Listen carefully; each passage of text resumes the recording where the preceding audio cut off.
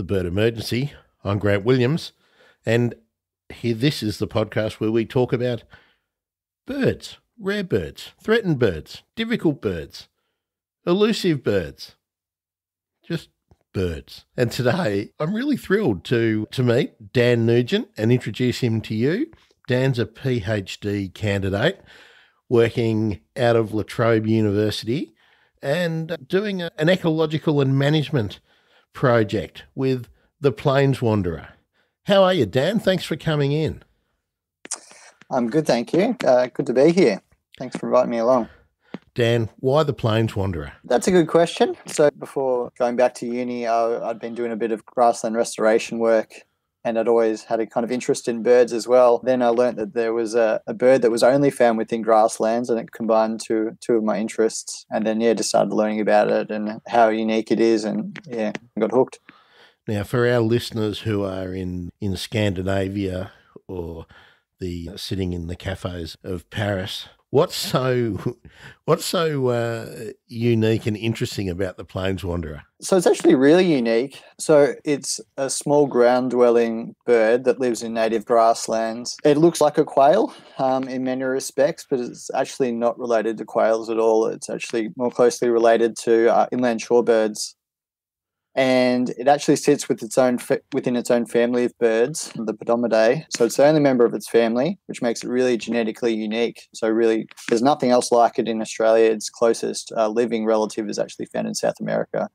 So genetically, it's one of the most unique birds in the world. And the fact that it's also critically endangered makes it a really special species.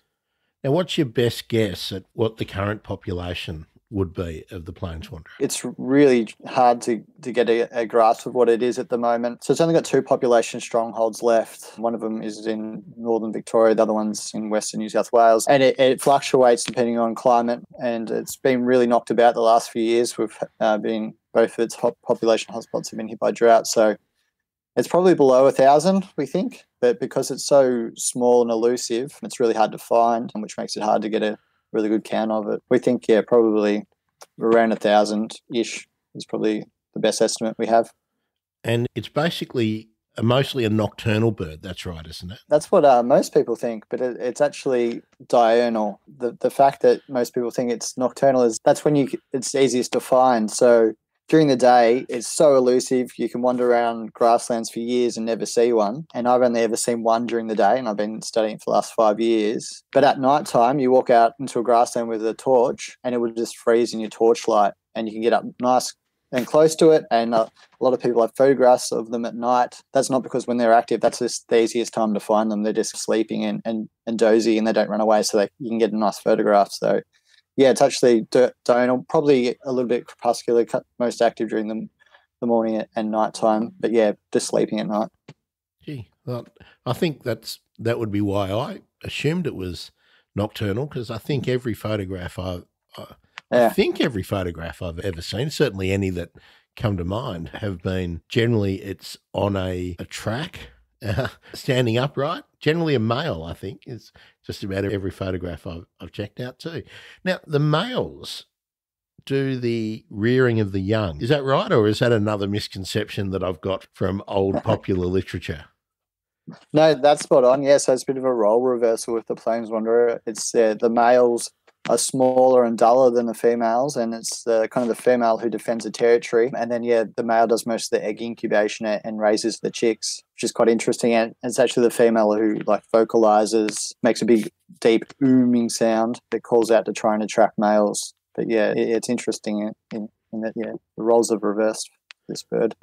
Now, there's often polyamorous or polygamous behaviours with birds with that sort of role reversal. Do the females just one clutch? Do they do the incubating? Do we know all of that? We don't know it in a great deal of detail, but we do suspect that a female will have multiple males within her patch. So she'll lay multiple clutches of eggs for different males. So that's something that's familiar with this species as well. But there's still a lot of mystery around with how much. There's been a bit of researching with the captive birds now that the females do play some part in the incubation process, but we think it's probably mainly the males, mainly in the wild. Well, let's talk about the captive population and the management in a little while. Let's just talk about the bird in the wild. It's basically a ground dwelling bird, but it's not flightless. So do we know how much territory it covers? Does it, or do they pair up? Is it a home range situation? Do they defend territories, or are they, as the name suggests, are they nomadic? Well, yeah, it's a little bit one of the mysteries for this bird. They certainly are capable of flight and long distance flight. There's been a bit of genetic analysis done recently on a few of the populations, and there doesn't seem to be much differentiation between Victorian and New South Wales birds. So birds are moving between, which is, a few hundred kilometres apart. So these birds can definitely fly, and they're willing to fly. How often they're doing those kind of movements, we're not sure. So part of my research has been putting tiny GPS trackers on these birds, and some of that's given us some insight into how much they move. So typically they will set up a territory and they won't fly. And we know that one of their best kind of strategies for avoiding predators is not to take flight like a quail might. These guys will just drop down low and either run really fast and duck into some grass, or they'll just freeze. They're really reluctant to fly when approached by predators, and they'll do the same thing when they're approached by people as well. Living in grasslands, and is it exclusively grassland, or do they live in lightly wooded country as well? No, one of the only Australian birds that's an exclusive grassland specialist. It won't go into pasture or crops. It needs native grassland, and it will go out of its way to avoid trees. We think that they really don't like trees because they're quite vulnerable to falcons and things that like to perch up on trees. So you never really find a plains wanderer anywhere within a few hundred metres of a tree. So they definitely need open plains country. Now, if they're avoiding pasture, does that put them in a habitat where there's going to be a lot of domestic grazing animals? Like, do they share their country with sheep and cattle? Is it sort of rangeland? I'm thinking more of the New South Wales population. Is that a rangeland like habitat that they're in? Yeah, well, there's pretty much no grassland left that hasn't had, at some point in the last 200 years, been grazed by livestock. So these birds do coexist with livestock grazing for sure. If they didn't, they'd be gone by now. So in both the New South Wales and the Victorian population, you will find birds on grazing properties. So they're compatible, and that's where you usually find them. Who owns the land now that these remnant populations are hanging on in? Is it public managed lands, or is it on a combination of public land and private land? It's a combination of both. Yeah, both. There's not a great deal of grassland in the public land estate in reserve systems. A lot of plains wanderer habitats on private land, so without sustainable management by graziers and things, a bird would lose its habitat. So thankfully there are a range of landholders who are actively managing their paddocks to support the habitat that they need, because these birds, and we've seen this the last few years in drought, is if you overgraze your paddocks, you'll lose the birds. They need the cover. They need those tussocks to hide and forage in between. And when they disappear, you find that the bird disappears as well. So the focus of your PhD work, Dan, what is it? Let's go through what the aims are and what you're finding out. So I guess there's two components. One of them was trying to just understand a bit more about the behaviour and ecology of the bird. So to do that, I've been using, like I mentioned before, miniature GPS trackers, attaching those to birds and just trying to understand where they're going within the grasslands, what kind of habitats are they choosing to use, what kind of habitats are they choosing to avoid, and what's the influence of things like food availability and vegetation structure in those kind of habitat choices. So there's the movement side of my project and habitat requirement side, and then the other side is looking at how management impacts a habitat. So I've been working with some land managers, Parks Victoria in Victoria here, and we've been doing some grazing and ecological burn trials to see how habitat responds to those different kind of treatments, and to see which kind of management option might be best suited for the plains wanderer. So they're the main two research components that I've been doing. Have you got any indications on what strategies are going to be the most effective? So I think they've all probably got a place. So within the reserve system, there's, I guess, a kind of conservation grazing where they only graze at specific times of year, which is mainly to maintain a kind of open vegetation structure for the birds. And maintaining that open vegetation structure is really important. So that's the status quo at the moment, which is just a bit of light grazing. But I was also looking at something called crash grazing, where you bring in a big flock of say, sheep, and they munch all the grass and plant material down, and then remove them again and give the grassland a long time to rest and to flower and to recover. So they're two different grazing techniques that I looked at. And what we saw, particularly the crash grazing, and these are earlier results, but it looks like it could be effective for controlling weeds within these grasslands, which are impacting the plains wanderer because they're impacting the vegetation structure within the grasslands. And that vegetation structures are really important to the bird. So, yeah, we're getting some insight into that. Some other things I've been looking at with that as well is food. So plains wanderers eat seeds and invertebrates. And, yeah, so I'm still looking into the results for those things. But at this stage, we really know nothing about what kind of impacts grazing has on the food resources for this bird. So it's been a big knowledge gap for a long time. So just trying to start to learn something about that. Well, I'm glad you mentioned the invasive weeds, because that was sort of front of mind for me as a competitive pressure, really. What about the land-based feral predators, so foxes, cats, even rats, rodent on nestlings and on eggs? Do we actually know much about what's impacting the population? Yeah, the predation one's interesting. There's probably a lack of evidence at the moment about what level of impact, particularly foxes and cats. We know they exist within the landscape. So they're out there, but there's been limited examples of them physically predating upon birds. So we're not too sure. We suspect that they probably are taking individuals. But yeah, it's actually quite a big knowledge gap. Because there is no cover, I guess there's no real shrubs or places for cats to hide in. We typically don't see cats out there very often. Foxes you do. And so they're probably having an impact. Rats you don't see out in the grasslands. We have native marsupials, fat-tailed dun ants, which are quite common, and they seem to be doing quite well. And they also keep the mice population down too. So those things aren't a factor. But yeah, definitely need to delve into the impact of foxes a bit further for this species. Because the populations are in very limited areas and a really specific habitat type, how are you finding the private landholders? How are their attitudes to the plains wanderer, and are they involved in efforts to help them hang on? So I mainly work with, my research is focused in Victoria, so I only know about the Victorian landholders, but there's definitely a cohort of graziers up on Victoria's Northern Plains who are going out of their way to try and manage their grasslands for the bird. And they're very proud to have the bird in their paddock.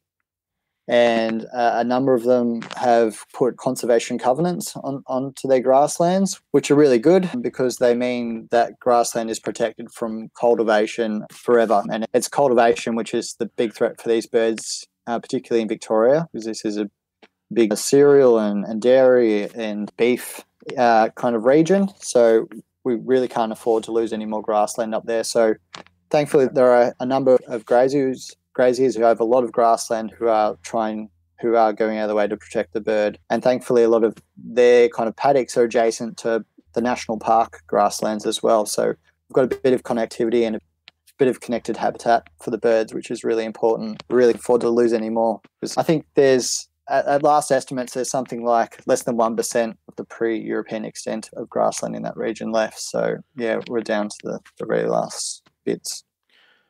For a landholder that does put a covenant over their property, who administers that? What's the system? So it's a voluntary system. It's being run by Trust for Nature, who are a non-government organisation. So, yeah, the Trust for Nature will come to you saying something like, yeah, I've got really important ecological values on your property, or sometimes landholders go to them saying, what's a conservation covenant? What can I get out of it? So, yeah, Trust for Nature are administering it at the moment. And so I think at the moment there's a financial incentive. I can't remember the number of what you get, but you do get paid to put a covenant on at the moment because it's really important for grassland conservation of the bird as well. So the actual covenant, is that binding for say future owners, or is or how it works? Is it that there's the incentive for them to preserve the land? So a future landholder, if a farmer sold, if someone had to sell, or as a result of an estate auction or something like that, the land was transferred by whatever means to another person, they've got an incentive not to develop it. Or does the covenant actually bind them to no development whatsoever?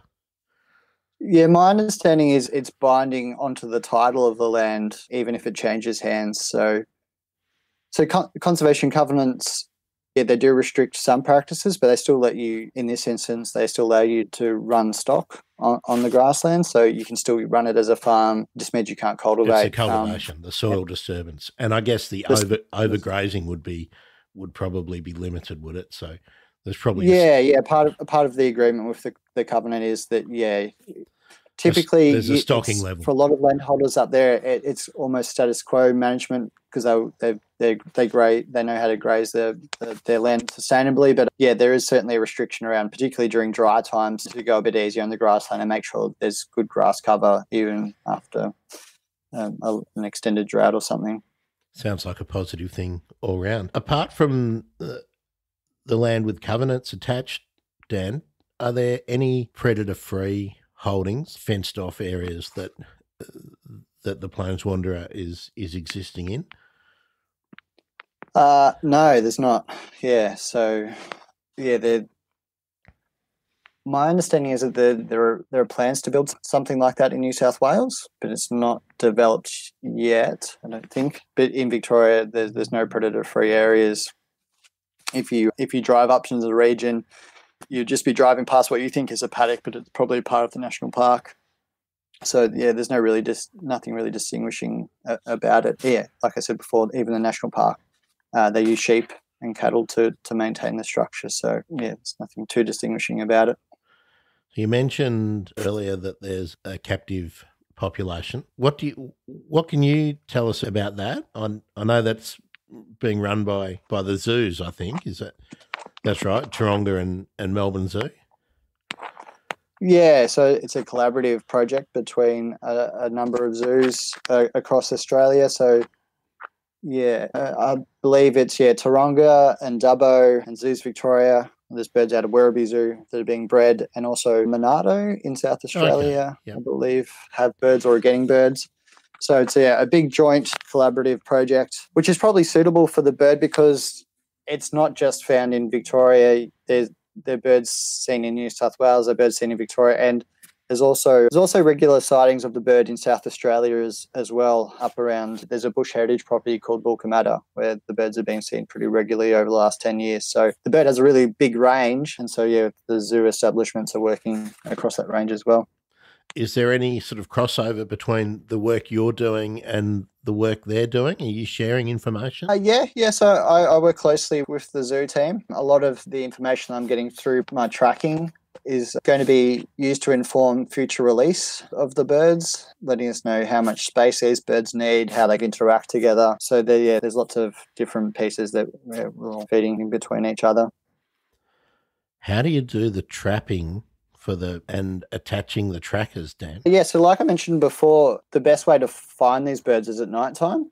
So what we typically do is we get in a vehicle and we have big spotlights and things on, and we just slowly drive through a paddock, and eventually you will come across a bird. And what the birds typically do in a spotlight is they just freeze, and you can literally go up with a fishing net and just place it over the top of the bird and pick it up. It's pretty remarkable how they... Yeah, it's just a really strange thing that they don't seem to notice you at night time. So it's just a case of putting a fishing net over the top of them. And then, so the kind of tracker I was using was like a backpack setup. So bands that go underneath the wings of the bird and it sits on the back. And my tracker that I was using would be, I'd track the birds for about 7 to 10 days. So I had really small trackers. So the battery life of them was really small. So that means that they're they're talking to satellites over a week or so, and then I'd go back out and find the bird again using a VHF antenna, and then recapture the bird, and then get my device back, and then I have a device full of really interesting information. Just yeah, just having a giggle. I spoke to Chris McCall recently about his work with red goshawks, and they can go years without finding one, and then it's a real bugger to catch one to fit their harness.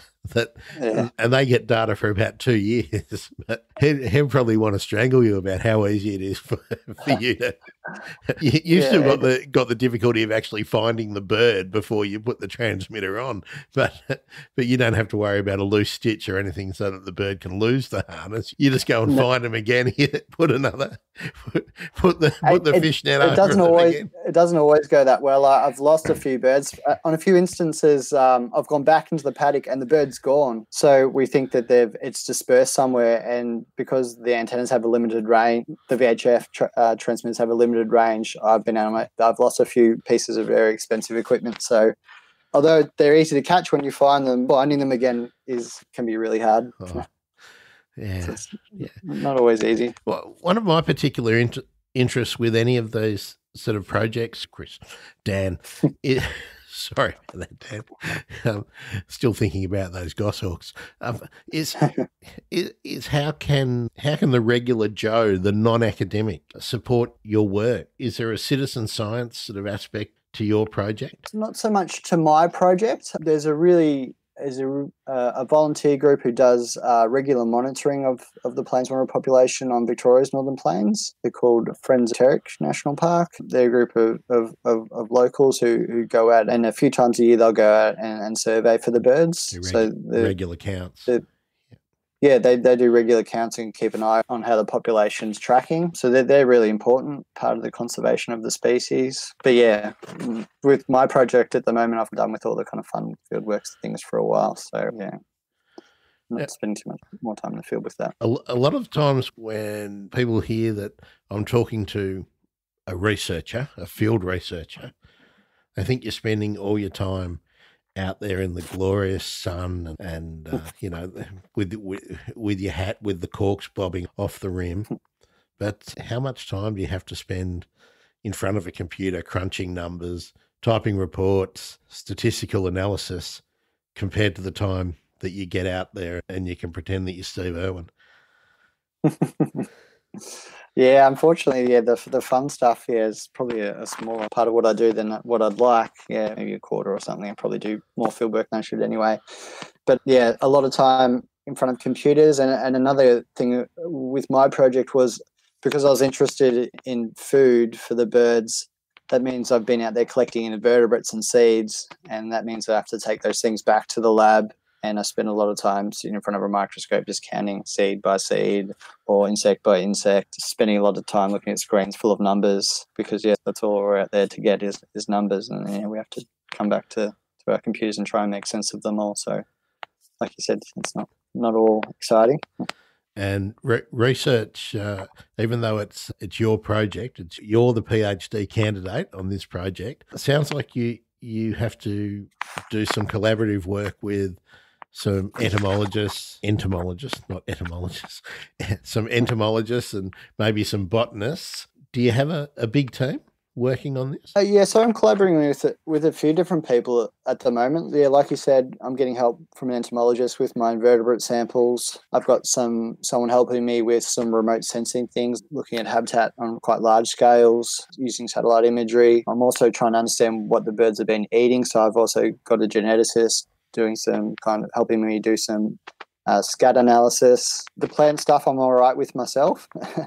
But yeah, my team's always growing, and another component which is coming on soon is a kind of a side project is we're also starting to look at different kind of tools for finding the birds out in the grassland. So we're starting to look at potential of using thermal imaging. So both vehicle-based thermal imaging cameras and drones and things as well. So that's some people coming along to help me with that as well. So lots of different things going on. Be really interesting. I don't know whether you can say, but is that the wildlife drones team? It's not, but this is just something that's just starting up at the moment. So we're just putting it all together, as well as the thermal stuff. We're also looking into, not part of my PhD, but a part of more so the future release plans is looking into new technologies for tracking and things. So yeah, we're keen to start collaborating with other people on that stuff as well.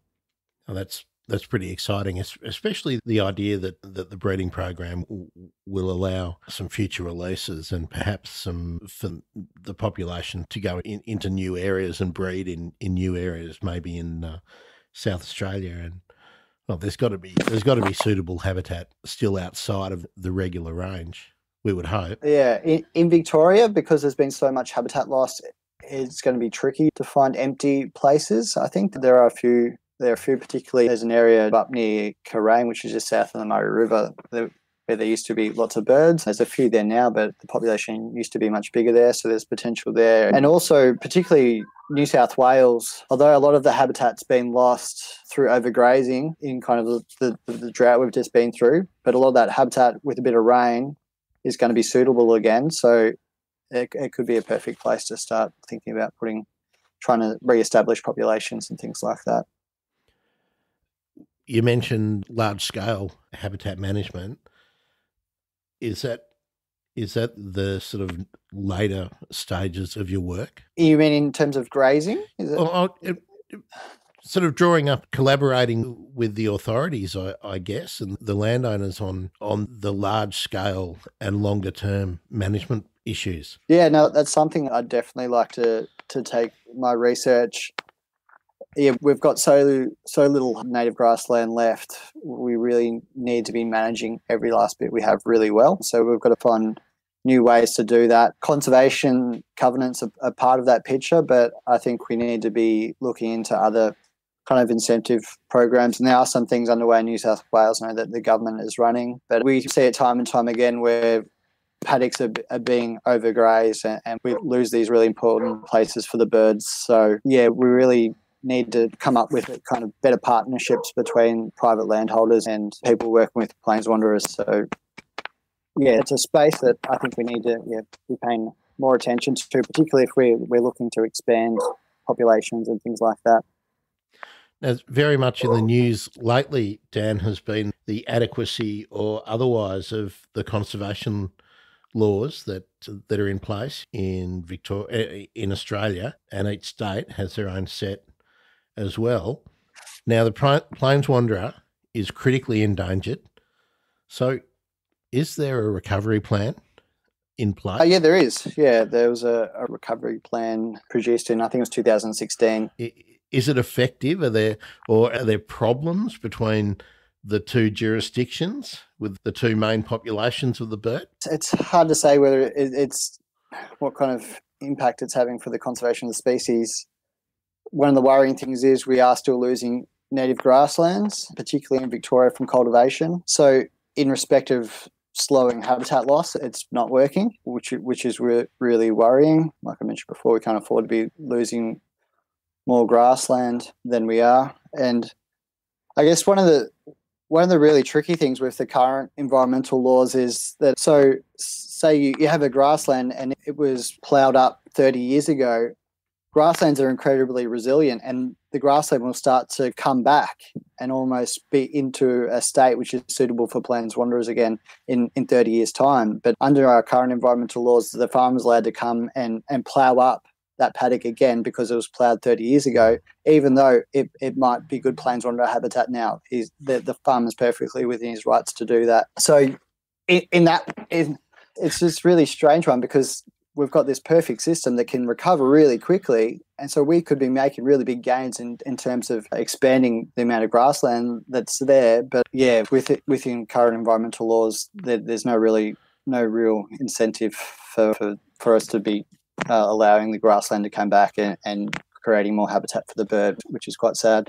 Well, there's no creative thought, is there? Like there's no thought that the habitat's got a value on its own and that the plains wanderer population has an intrinsic value. I guess is it mainly sort of barley and wheat that is being cropped, or is it mainly just improving pasture for grazing animals? It's a combination of all those things, and there's a wide variety of crops that are put in depending on season, particularly with in this region. And I guess the sad thing is that you can still have a working, productive and profitable farm if you have a native grassland. You can still graze it and produce livestock. I guess where I'm going with it is that we haven't come up with a plan where we can value untouched or suitably maintained grassland and put a value per hectare on it and subsidise the farmer so that he doesn't ruin that habitat.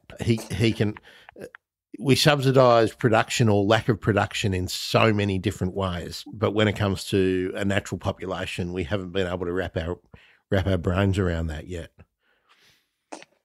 Yeah, it's quite frustrating, and I guess conservation covenants do that to an extent. They are placing a value on that land, and you are rewarded financially for securing it for conservation, but because it is just a voluntary program, you don't have to do it, so you don't have to place that value on it. And I guess, yes, like in a farming operation, some people don't like to be tied up with covenants as well. So you do lose a bit of flexibility. So just trying to find that way where we can put a value on it, and everyone can get a win from it. It's a tricky space. Yeah, I think it's just we've got to win the battle that there's actually a public good and there's a value for the public in having these things remain.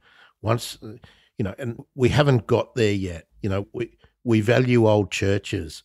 We value 100-year-old church at a crossroad, but we don't value, remnant vegetation. We don't. We'll get there. If the number of covenants is growing, that tells me that the agricultural community is slowly being converted. But perhaps what we need, I don't know, I just think we need to think a bit outside the box that, there's subsidies available for all sorts of things. So, I'm not against subsidising a landowner to maintain habitat, And so there's been talk about those kinds of things, and also having a certification program as well. I think if you're grazing your land sustainably for the species, then maybe you should be able to put a certification on your product, and you get paid a higher price for that product because it is sustainable. So thinking along those kinds of lines for the plains wanderer might be work, because it is an animal that is compatible with agriculture and food production. So we should be taking advantage of that, and And it's iconic, as you said. Not only is it Australia's only representative of the tribe, it's the world's only one. It's genetically important, but we haven't got to that stage yet. My concern for that sort of thinking, though, Dan, is that as soon as people realise that the koala is threatened, there'll be all these subsidies going to developers and whatnot to not develop, to preserve the koala, and all the money will go into a species like the koala, and that the unknown species, like the western ground parrot and like the plains wanderers, will just be forgotten because, maybe 1,000 people. If you say plains wanderer, maybe 1,000 people ears prick up. But you say koala and it's earthquakes around the world. So but really got off track with that a bit, Dan. But it's a really good point, and I think part of the trouble with the plains wanderer is you can't go out and see it reliably. Even if you know where to go, it is impossible to see during the day, which makes it a hard thing to love if you don't get to see it. And the other thing is grasslands in themselves, they're often a forgotten kind of environment as well. They're not big and beautiful and pretty. You have to get down on your hands and knees to appreciate the diversity of a grassland. So it's those are a couple of things that are up against birds like the plains wanderer, I think. Yeah. But yet, God's shining his light on you, Dan. He's giving you a hard time there. I know. The sun keeps moving on me. I'm trying to. I know. I've been watching your very artful efforts to keep it out of your eyes, Dan. And another challenge that comes up with with projects like you're undertaking a PhD is money. How is your project being funded? So luckily, I've been successful in a few grant applications, which has been fantastic. I think working on the plains wanderer, which is one of the most conservation important species in the world, has helped. So I've been lucky enough to be supported from the Victorian government. Zoos Victoria have given me money. Also Holsworth, which is a wildlife research grant provider. And I've also received some money from international conservation bodies as well to do my research. So without that, this project wouldn't have gotten off the ground. So I've been very fortunate to receive that. Like I said before, the trackers I'm using are very expensive. So yeah, thankfully I've been able to do the research that I have with their help. Oh, that's great. So has it only been funding that you've applied for and that you've been successful getting, or has there been any corporates or any other benefactors that have said, hey, Plains Wanderer, here, great, here's $20,000? Yeah, I've had to plead for the money. So yeah, but like I said, my project's been a bit lucky than others. Like you mentioned, doing research can be expensive, particularly if you're doing field research and you have to come up with ways to fund yourself. So yeah, it's hard. But luckily, I think a lot of the work that particularly the zoos are doing is certainly lifting the profile of the plains wanderer. I think the number of people who know what is growing slowly. So that's been good. And there are some people who care about it. Yeah, certainly Zoos Victoria have been pretty regular in putting updates up about the plains wanderer. And I've noticed regular bulletins about the sort of genetic work that's going on with Taronga. So hopefully I can get someone to tell me about that. I don't expect you're going to be telling me about the genetic work that's going on yet, Dan. No, not my area of expertise.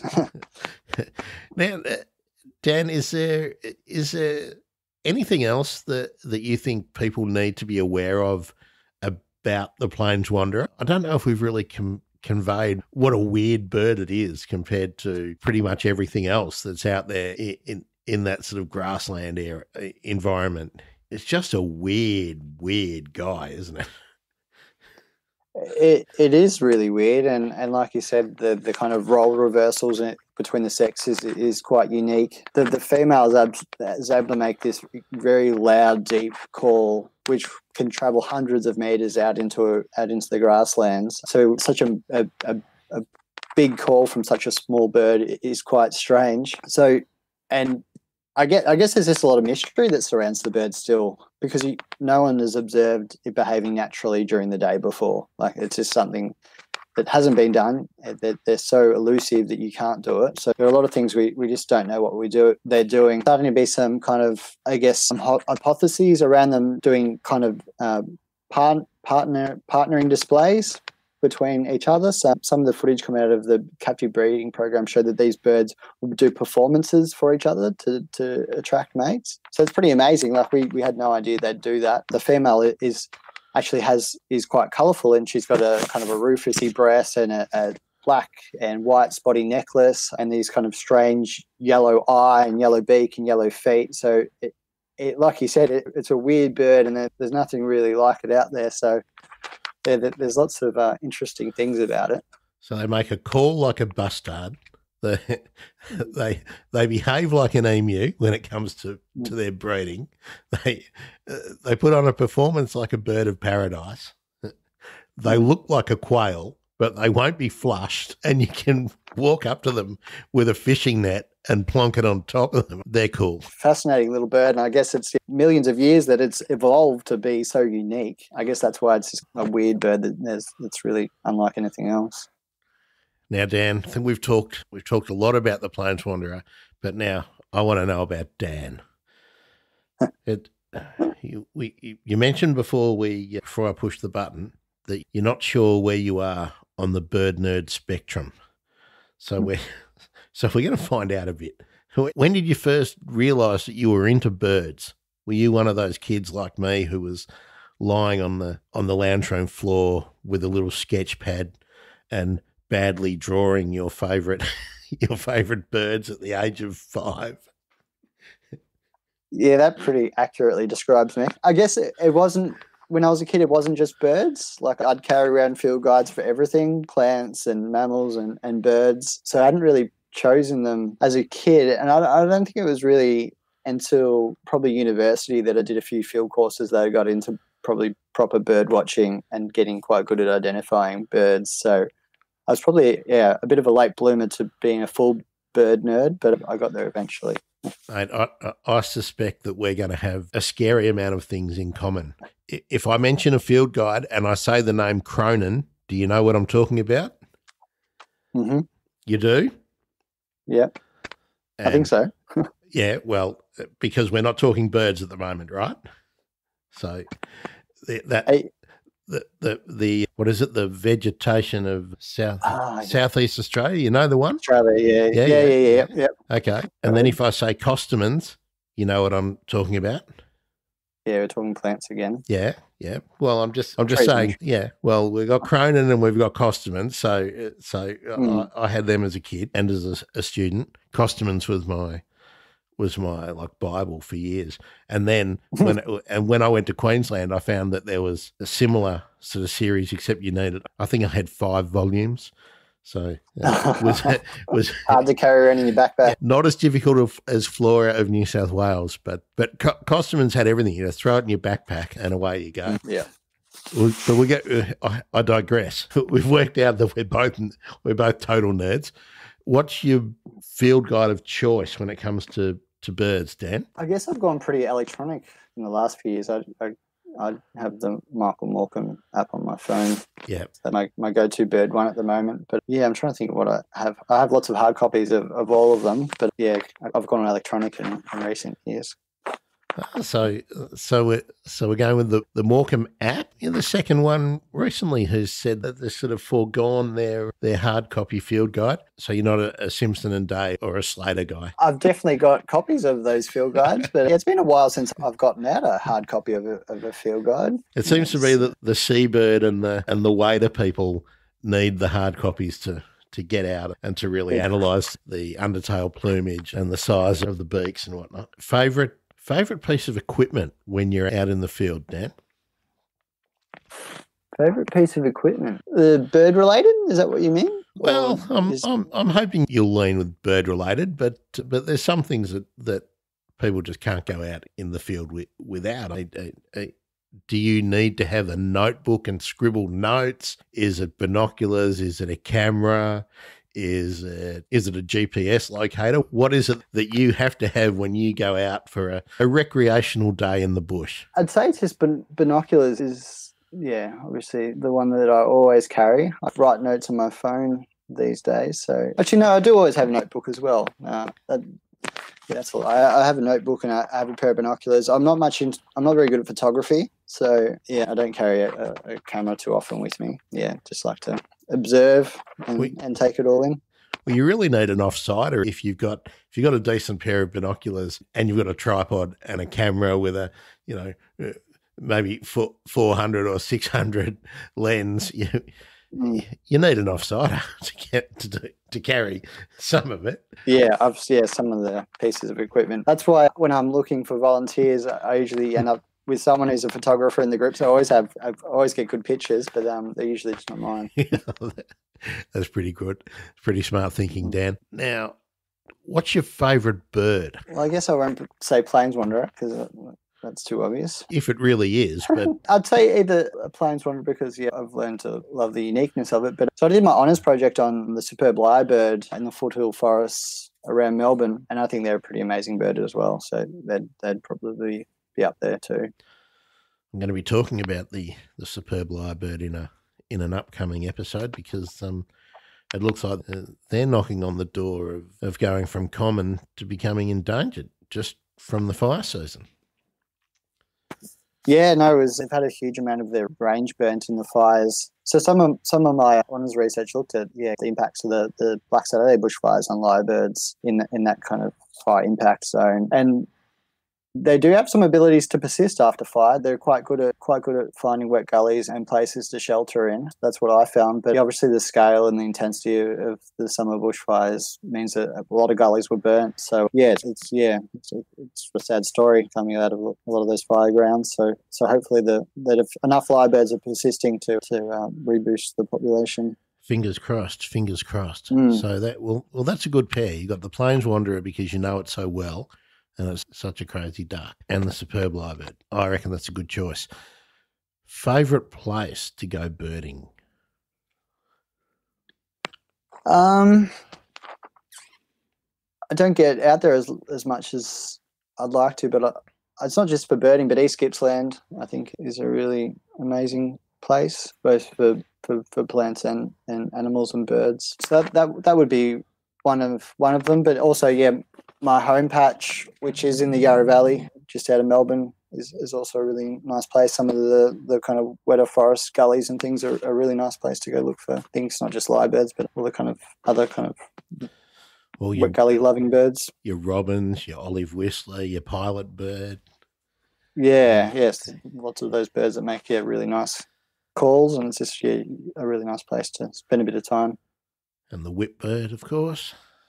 Yeah, whipbirds are great. On your bucket list, Dan, your big wish for your bird watching list, and where do you really want to go? Where's somewhere anywhere in the world that you would really love to go and sit there with your binoculars? It's a really good question. I'm not sure. I have an international bird that I really want to see. I guess I like big raptors and things, so maybe something like a Philippines eagle, or a harpy eagle, or something like that. One of those massive birds of prey. I think something like that. We share that one. We share that one. I'm actually in the middle of planning my trip once everything opens up to go and see the Philippines eagle and talk to some. Oh, lucky you! Yeah, talk to some people who are involved in that project now. Wow. So we've got so we've got all the same plants and trees handbooks, and we're into the Philippines eagle. That's good. Some similarities. Yeah. It's a bit dangerous in some of the parts of Mindanao and some of those small islands where you can see the Philippines eagle. They're you're brave actually. Yeah, I'm sure I'm brave enough to head over there anytime soon. They're pretty keen on kidnapping tourists, and I've already hidden from the NPA in the Philippines. It's not something I'm terribly eager to repeat. Now, Dan, I sometimes get a strange look and a strange response when I ask this question. But as a birder, and are you a twitcher? Are you a ticker and a flicker, or are you just immersive when you're out there? Are you just immersed in the experience? I'd say probably the latter. Yeah, I'm not much for keeping lists or anything. I wouldn't. So you can't tell me what your lifetime number is. No, I don't have a number. Yeah, I don't have a list. And I don't particularly go chasing too often, rare vagrants or anything. Yeah, well. But I just when I'm going out bush, I like to carry a pair of binoculars and see what I can find. Yeah, and do you ever record the calls? I've tried to on my phone before, but yeah, and usually it's not the same. No, you need a pretty cool microphone for that to work well. Well, Dan, you mentioned, I think I've asked you pretty much all my getting to know Dan questions. I'm glad to know that you're immersive, and I'm rapt that you've got the plant field guides as well. So that's a true ecologist. I'm on my way. Yeah, still learning, but yeah, appreciate everything within the system, I guess. Now, if someone wanted to help out with the efforts with the Plains Wanderer, Dan, where should someone reach out? And are you always looking for volunteers to support your work? Yeah, there's definitely lots of things still going on in terms of my fieldwork and side projects that I've got going on. So like I mentioned before, working a bit with the zoos on different things. So yeah, always looking for people who are willing to help, whether it's field based or however you want to help. Yeah, certainly get in touch. We want some business in the Northern Plains area, or the Central Victoria, Bendigo or northwards. We want some business to take hold of an association with the iconic Plains Wanderer and come up with a sizable donation, don't we, Dan? That would be the best thing. We need to start securing a bit more habitat. I think if the plains wanted a viable population, like I mentioned before, we can't afford to lose any more. So whether it means acquiring more property or just supporting landholders to do the right thing, I think, the best way we're going to save the bird. If somebody is sitting at home and going, what can I do? What can I do? Is there somewhere they should write to apply pressure for acquiring land or more stringent controls on land use? Or is it really a matter of supporting the projects that are underway, maybe through the various zoos? Zoos and trusts for nature, probably the leaders in plains wanderer conservation at the moment. But like we spoke about before, the nature laws are really failing the plains wanderer. They're not protecting the habitat, and as a lot of people are probably aware, the nature laws are under a review at the moment, the federal environmental laws that protect species. So obviously writing to ministers and things like that, it won't hurt to know that people care and people want to see stronger nature laws for species. Sadly, I think the government tipped its hand about this review by putting one of Australia's, most influential businessmen in charge of the review. I don't think I'm not holding my breath for a good outcome. Yeah, I don't think that was a real positive sign. Yeah, but I think crossed. that's why. Some of the on ground stuff. Trust for Nature and Zoos Vic, they're doing really good things, and so there's a bunch of community groups in New South Wales that are also doing positive things. So, definitely reach out to those people. I'll put some links for Trust for Nature, Zoos Victoria, Taronga Zoo. You mentioned the other ones, and Friends of Terrick National Park. We'll give them a shout out as well. And if people want to come up and see the grasslands, there's lots of different ways you can do that. And if someone wants to follow you a bit more closely, Dan, I'm guessing that Twitter's the place to go for Dan. Yeah, Twitter's the one. Yeah, don't have a webpage or anything, but Twitter, I'll regularly let people know what I'm up to. And I'll link in the show notes, Dan, but it's at Dan Nug. Yep. Yeah, at D Nug. Yep. Oh, D Nug, not Dan Nug. D Nug. Yeah, shortened it. Oh. Very cool. Very cool. Well, thanks, Dan. I reckon people will want to look up the Plains Wanderer after our little chat. I'm not too sure anyone's going to be out spotlighting in the grasslands. We don't want to encourage that, not at all. But do exercise your curiosity and find out more about the Plains Wanderer, and especially if you want to follow up on the really good work that's being done before Dan publishes all of his results, which will be hopefully something within the next year would be nice, but not everything, that's for sure. Yeah, but Zoos Victoria and Taronga Zoo really active with the Plains Wanderer, and they're pretty easy to find. Dan, thanks for being a participant in the bird emergency. And no, thanks for having me. This has been good to chat. And best wishes with your academic endeavours and your practical endeavours to preserve maybe Australia's weirdest bird. And it's probably up there. Very unique. All right, Dan, thanks so much. Thebirdemergency.com is where you can find the links on the webpage. And look at that feedback stage where I'm looking for some feedback. So if you can check out Bird Emergency at Twitter and tell me if you like the show or if you don't like the show or if you want me to shut up, or perhaps head out to your podcaster and podcatcher and leave us a review. That would be great. All right. Cheers. Catch you later. Hooroo.